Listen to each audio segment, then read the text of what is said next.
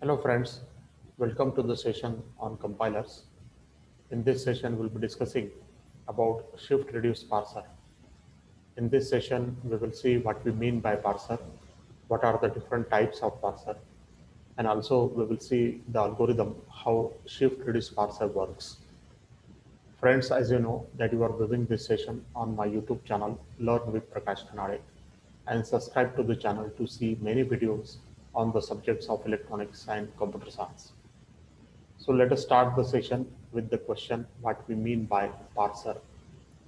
We know that compiler is a software in which the input source program is converted into a target program. The second phase of the compilation is being called as a parsing. The parser program is also called as the syntax analyzer. The syntax of the input program can be checked by using the parser program.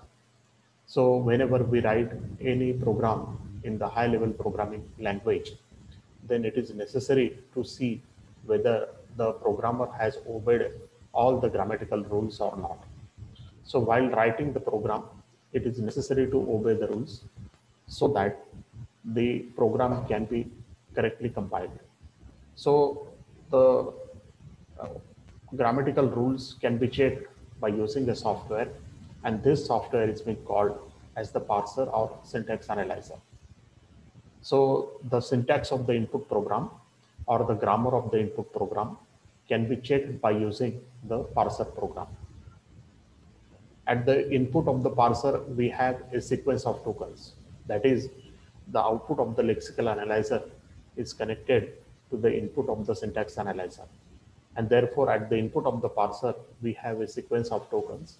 And at the output of the parser, there will be a syntax tree, which is called as the abstract syntax tree. Say, for example, in a program, if you write something like this 437 plus 734, then this input code is being connected to the lexical analyzer called as the lexer.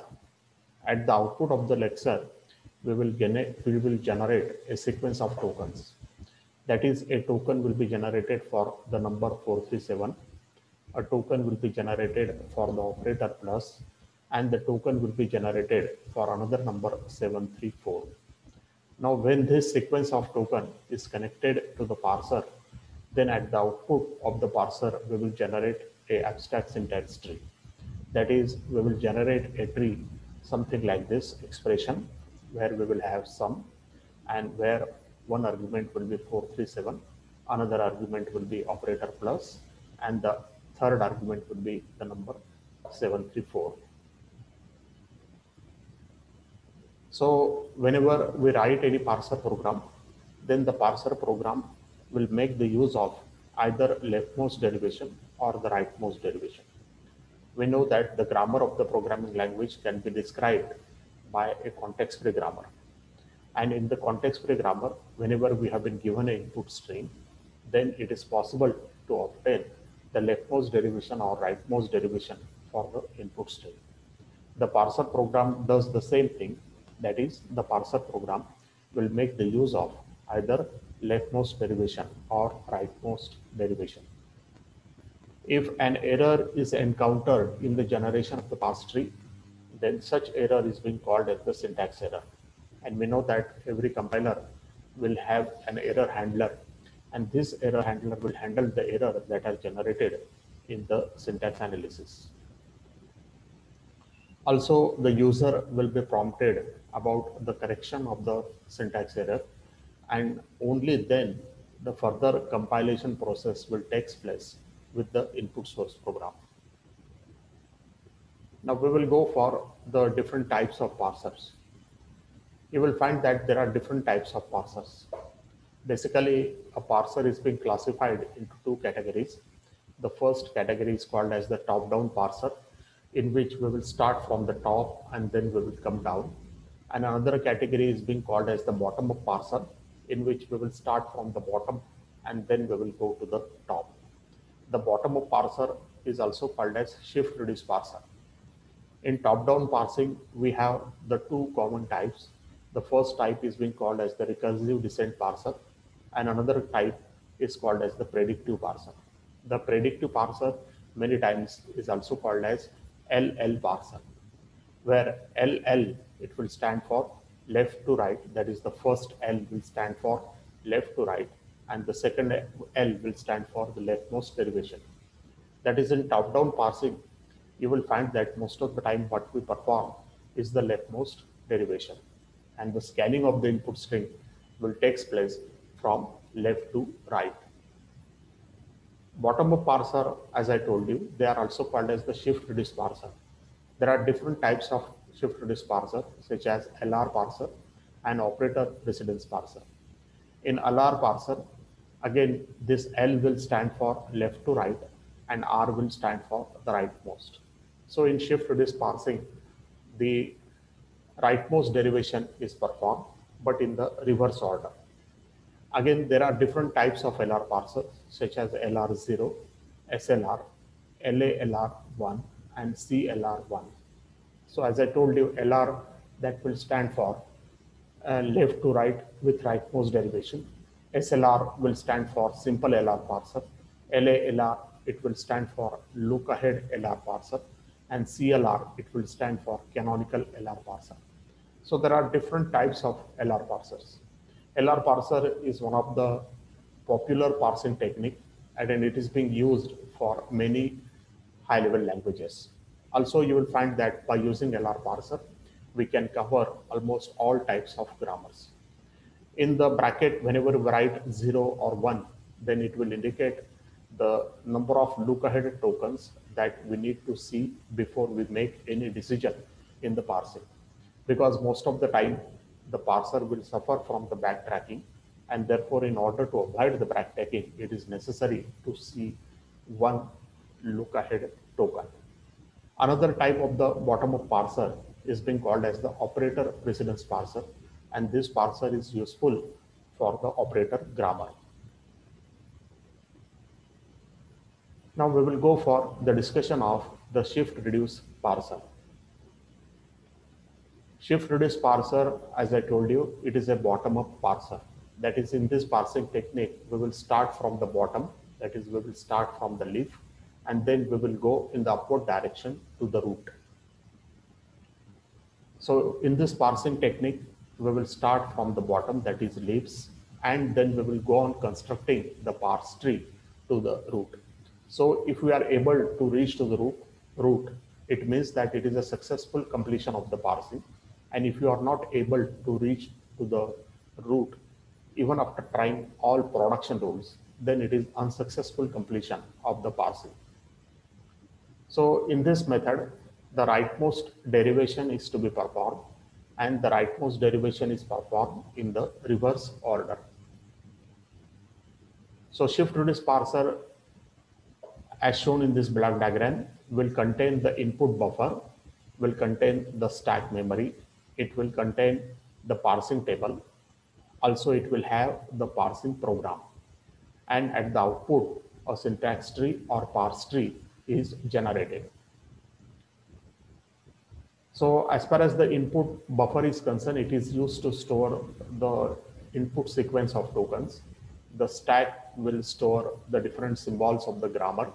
The parsing table is a table which will show which action to perform.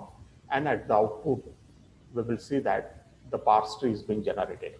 So there are basically 4 operations that are being performed in the shift-reduce parser. The first operation is being called as the shift operation, where the input symbols are moved from the input buffer to the stack.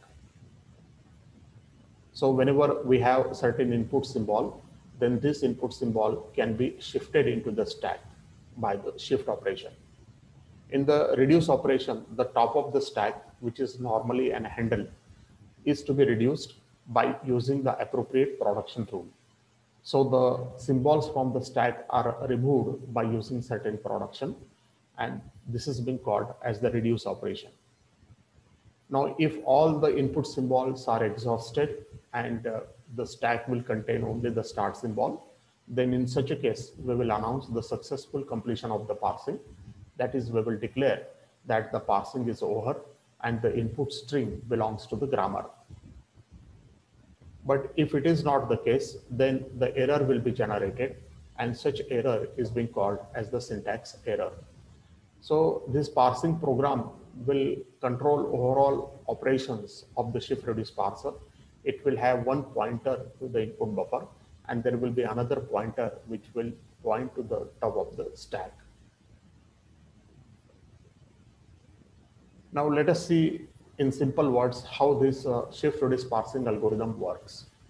Now initially the stack will be empty and the stack will contain only a dollar sign. So most of the time we use the dollar sign to indicate the end of the stack. The input buffer will contain the input string or the sequence of token, and it will also followed by a dollar sign. So dollar sign in the input buffer will also will indicate the end of the input buffer. The parsing program will have the two pointers. One will point to the input character, current input character, and the another pointer will point to the top of the stack. The parsing program will consult the parsing table, and then accordingly it will perform either a shift action or a reduce action or accept action or an error action. So whenever the parsing table will consult the parsing table, and if there is a shift action, then the input symbol will be shifted to the stack. If it asks for a reduction, then the top of the stack will be reduced by using the production rule. If it is accept, then there is a successful completion of the parsing or an error message will be generated. So in the shift action, the input character is being shifted to the stack. In reduce action, the top of the stack, that is handle, is reduced by using the production rule. And if the stack contained only a dollar sign followed by the start symbol of the grammar, and the input symbols are all exhausted from the input buffer, then it is a successful completion of the parsing and the message will be displayed. If this is not the case, then in such a case, an error message will be generated by the parsing program at the output. Now let us see how the shift reduce parsing works with suitable example. Now we will consider a simple context-free grammar for the expression. Suppose we have been given a grammar consisting of three production rules where E is defined as E plus E is defined as E star E, and E is defined as ID.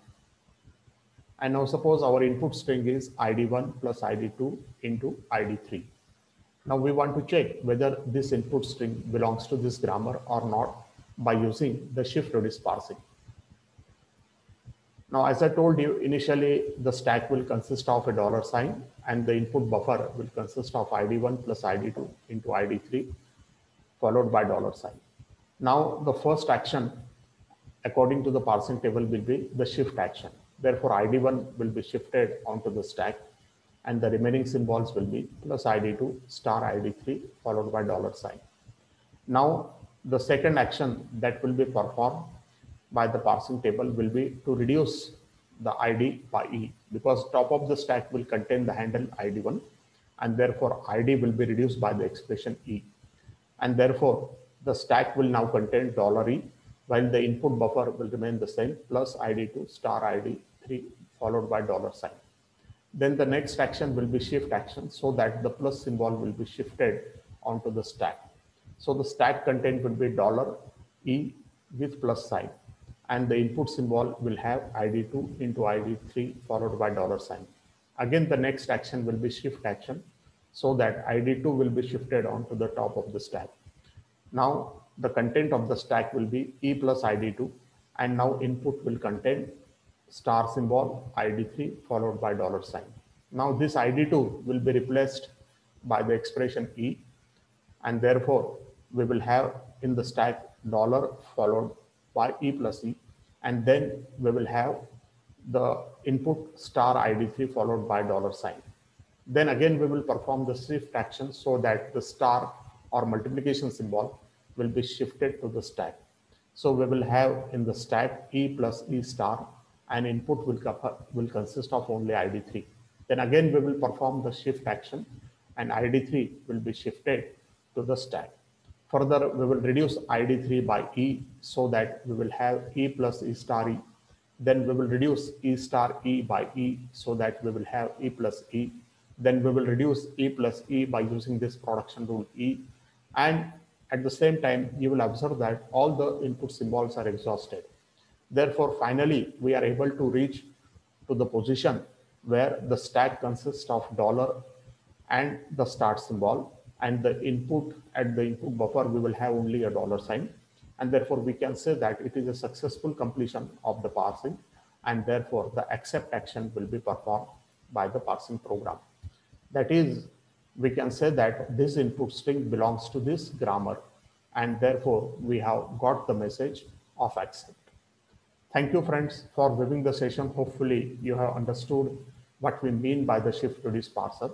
And in our later session, we will discuss the different parsers as we have seen in the types of the parsers. Thank you all for viewing the session.